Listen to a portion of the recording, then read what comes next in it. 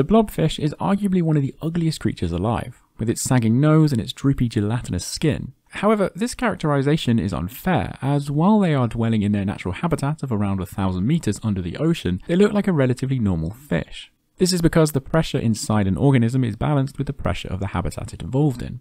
The blobfish doesn't have that much bone, as their bodies are supported by the immense pressure, and they have evolved to forego things like a swim bladder because it would just implode. When the blobfish is taken to the surface, the water in its cells expand with very little pushback from the weaker pressure, and its cell walls melt, giving its ugly appearance. Certain species of whales are able to dive to depths greater than the blobfish's habitat. While they dive, the oxygen is actually stored in their muscles and blood, expelling the air from their lungs. A sperm whale's ribcage is on hinges and not connected to the sternum, so they are free to move back and collapse their stomach under the pressure. By removing as much air and empty space from their body as possible, they mimic a deep-sea fish, but then at the surface can expand and breathe normally.